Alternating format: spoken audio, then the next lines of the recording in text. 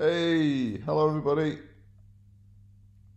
Well, we have some congratulations this week to Brandon and Faye, who got their first tiger stripe, just the same as Patch here, and Sienna, who's now got a second one. So if you want to get your first and your second tiger stripes, just see your mum or your dad or whoever lives in your house with you, check your emails, and then just see what you can do. And you can earn those at home. Just have to send me some pictures or videos of what you're doing while you're earning your stripes, and I'll send you a certificate if you pass. So everybody passed the first stripe first time. The second one can be a little bit more tricky. You have to do some work for it. And Sienna didn't pass first time, but she did pass the second time, so well done for having another go. All right, your third stripe, you need to wait till we're back in Judo because of the things that you need to do here, but you can certainly do the first and second ones at home. Right, this week we've got a story that Patch doesn't like too much because it's about cats, and it's called Scaredy Cat. So this scaredy cat is called Oliver. And Oliver wasn't like the other cats in his pack. He had a group of friends, and they were all brave and adventurous, but Oliver wasn't. He was a little bit frightened. They called themselves the Sly Pack. That was the name for their group. And Oliver was just called Scaredy Cat because he was afraid to try things out that the other cats would do. And he didn't really fit in, but he was in their gang. Now on Wednesdays, there was a fish store nearby, and they got fresh fish every Wednesday in the shop. And they were always very busy. So the cats used to go up to the back window and try and climb up into the store and steal the new fish, which is really naughty.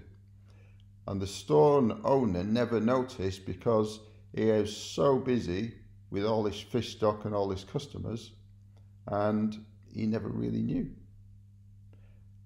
But the journey to the window wasn't easy, and the cats had to run past a guard dog. Now then, do you know cats have got 9 lives? And when they were trying to get past the guard dogs, some of their cats lost some of their lives. But luckily, because they've got 9, they were able to get away. Oliver hadn't lost any of his cat lives because he was always too afraid and scared to make the journey.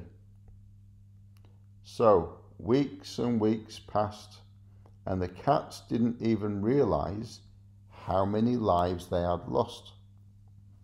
And one day, the chief cat counted up each cat's lives. Each of them had only 1 left. Oliver had lost only 1 of his lives, so that means he had 8 left. And that wasn't even his fault, because a really mean cat had pushed him off the windowsill. But it was Wednesday, and the Sly Pack didn't want to miss out on the delicious fish. Besides, they had made it safely across many times before, so today wouldn't be any different. Or so they thought. The cats in the pack made it safely to the fish store window. They quickly ate the delicious fish. Now they needed to get past the guard dog to get home. The dog had figured out their tricks, and he had found his way up to the window. He was now only a few steps from the cats. The cats didn't know how to escape.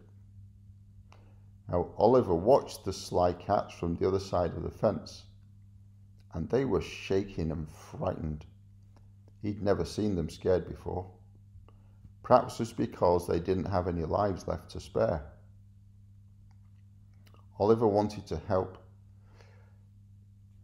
and he knew what he needed to do, but he'd spent his entire life being careful, and he always knew how to get away to safety, but he was scared. He crawled up the fence, across the clothesline, and got to the other side. The other cats realized that Oliver was showing them how to escape, so they followed his path, and they made it to the other side of the fence before the guard dog could get near them. And they all thanked Oliver and realized that maybe being a scaredy cat wasn't so bad after all. So, judo makes us brave, doesn't it? Some of us are brave already, and some of us are a little bit scared sometimes. So, judo makes us brave, but it also helps us to figure things out when we're a little bit scared, so that we can make best of what we can do. So, hope you enjoyed the story. It's not always a problem being scared. Just try and be brave and work things out. No.